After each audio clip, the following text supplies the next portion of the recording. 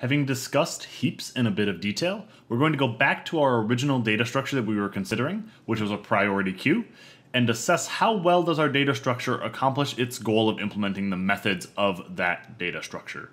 So, our methods were insert and extract max, and the heap implementations both took log of s time, where s was the number of elements in the data structure. It's pretty good. Let's talk about some alternative implementations. Our first alternative implementation is just an array.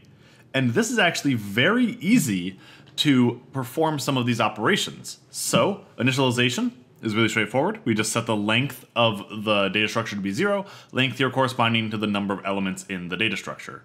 Insertion, inserting into an array, well, you just increase the size of the array and then put the new element at the end. Again, very straightforward. We could make this more sophisticated and implemented using our table doubling scheme that we discussed in the table doubling unit, and in that situation, the method would still take an expected case of constant time, so there's no concerns there. How about extracting the max? And here's where we're going to have to pay for our benefits we've gained so far. For extracting max for an unsorted array, the way that we have to do that is iterate over the entire array and find the maximum. The way we're going to do that here is we're going to move the maximum element to the end of the array. So we're going to loop through the first n-1 elements, and if the element we are inspecting is larger than the one currently at the end, we will swap them and move that largest element to the end. This saves us a bit of storage and is a bit of a convenient way to extract the maximum.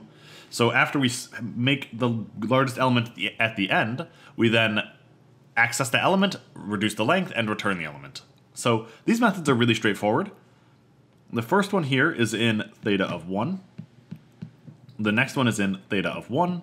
And the last one is in theta of s, where s is the number of elements in the array.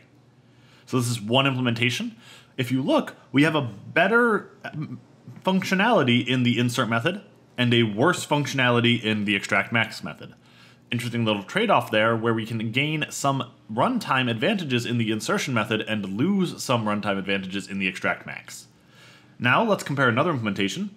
Our second implementation is a sorted array implementation.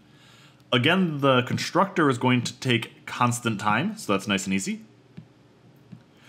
To insert an element into a sorted array, well, we can literally copy-paste all of the code from sorted insert that we analyzed in the probabilistic analysis unit. And this was in expected case and worst case of theta of the number of elements, but a best case of theta of 1. The best case occurred when the element we were inserting was larger than every element in the array already. Lastly, we need to extract the maximum. If we have a sorted array, the maximum element will always be at the end, and therefore our extract max method here will be in theta of 1. And now we again encounter an interesting trade-off, where we have gained some benefits in the extract max method and lost some benefits in the insert method. So, if we're trying to understand these data structures and how they impact runtimes, maybe we ought to reinvestigate a method that we used when we were talking about heaps, that method being heap sort. So let's talk about priority queue sort, where we have made no assumptions about what the data structure is yet. So we begin by saying, what is the runtime? T of n.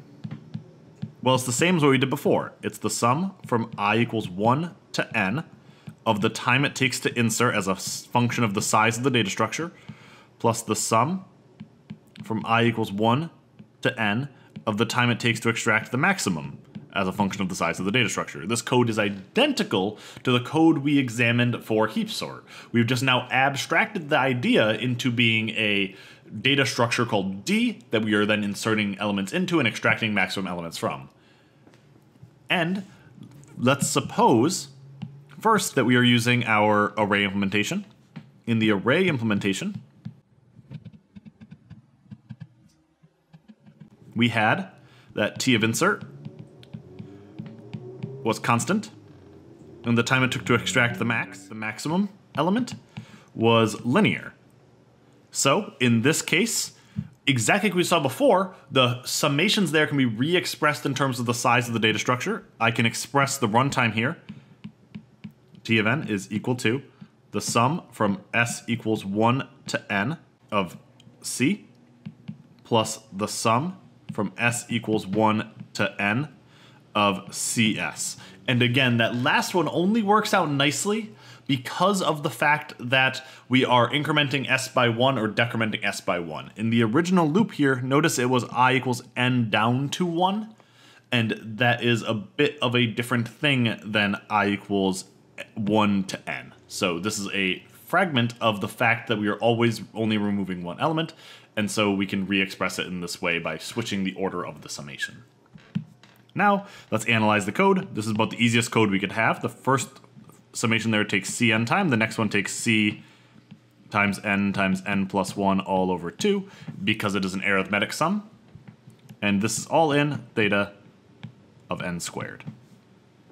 Now, let us discuss the sorted array implementation and see how that works. We have a sorted array implementation.